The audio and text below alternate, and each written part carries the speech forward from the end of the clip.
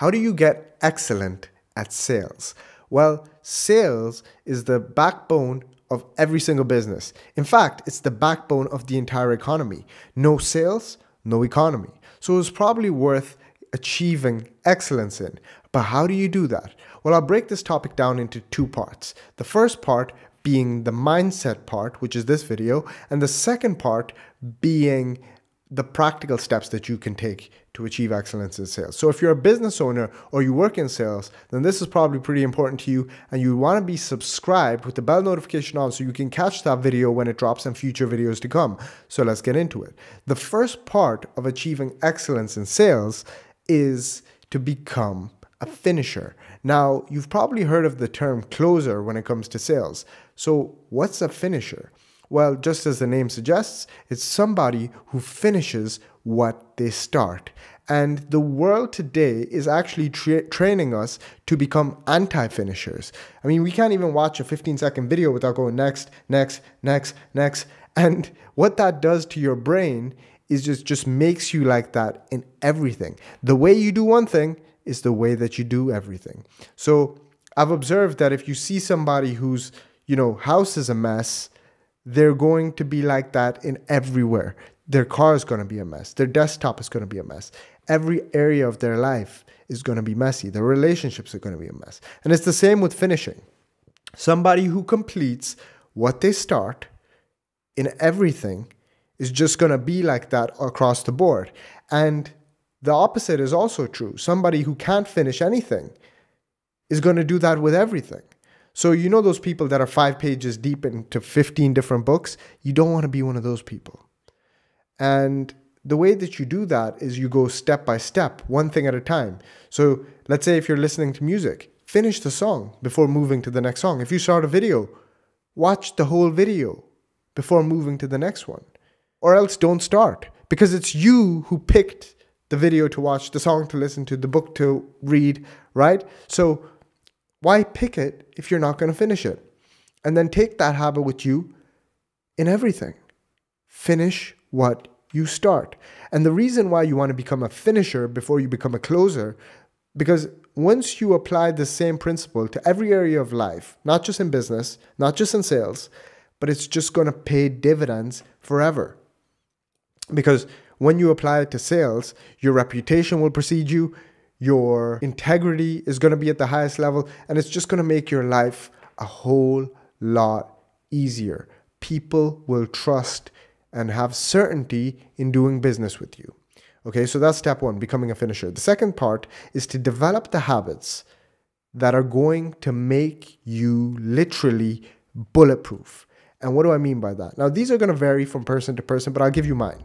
So first one is boxing. I love boxing. And the reason why I love boxing so much is because it makes the rest of life so much easier. It makes everything so easy. Think about it like this. If I'm in a boardroom meeting or if I'm in a meeting with somebody, what's the worst that can happen? They're not going to punch me in the face. And I already, expose myself to that. So what is the worst that can happen here? It just brings a level of ease to the rest of my life. The next part of that is the calmness part, the calmness habits I have. So for example, ice baths is one of them. I love ice baths. I always hate getting in. When I see the ice bath, I'm like, oh. But then once I've conquered it, once I've done 4 minutes, 5 minutes, I'm like, oh, that was a win. Because it is a win. And you want to be stacking those wins in every area of your life. And then meditation.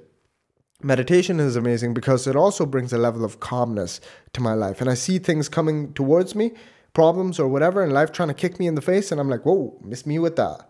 But also, you can add one more part to that. And this is probably one of the most important that I've added recently, which is affirmations and incantations. If you don't take anything else away from this video and you just start adding some affirmations and incantations to your day for 5 minutes a day, everyone has 5 minutes a day, right? I guarantee you that this whole video will be worth it. Watching this video will be worth it for you because that is a game changer. Now, I know everybody's not going to do it, but I'm telling you right now, it works wonders because you influence your subconscious and your superconscious mind to start believing whatever you start affirming. So that's the habits part. So now, so far, we've covered becoming a finisher, the habits. And the last thing is being able to go for at least 100 days. And why do I say 100 days? Well, I'll get into that part, but you have to understand that your first 100 days of making videos are not going to be good videos. Your first 100 sales calls, they're not going to be good sales calls. Your first 100 days in business are not going to be your greatest days in business.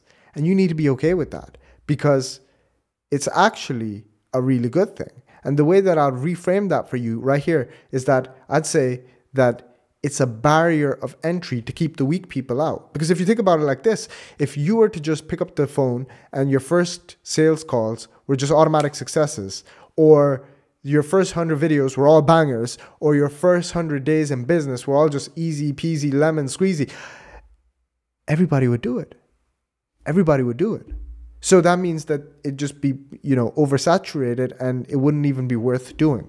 So embrace the fact that it's going to be difficult. Now, it might not be necessarily 100 exact days. It might be like 136 days. It might be 250 days. It might be 1,000 days.